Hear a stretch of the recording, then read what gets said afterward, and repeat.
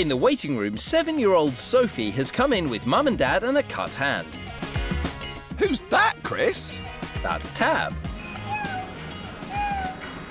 Oh, hi, Tab.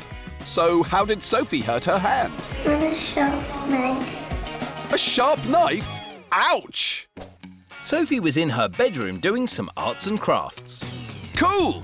Was she making paper aeroplanes? I don't know, Xand. Well, was she making a selfie portrait then?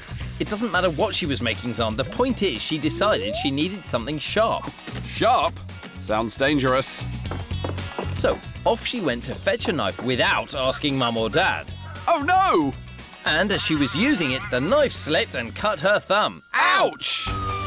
Was Tab there? He was downstairs.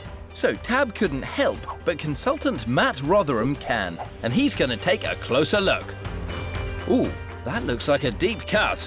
First, the doc checks the movement and sensation in Sophie's hand. Can you wiggle your thumb? Very good.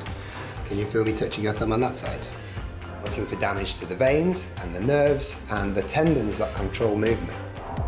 Your hand contains nerves that give you feeling and tendons which allow it to move. Some tendons and nerves are very close to the surface of your skin, and a deep cut like Sophie's can easily damage them.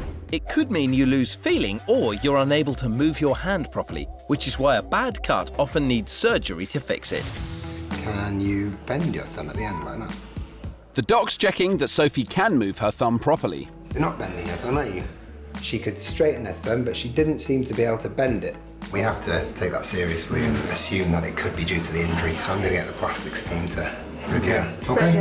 I've had to refer her to a specialist. They can decide whether they need to have a look at that wound under an anaesthetic.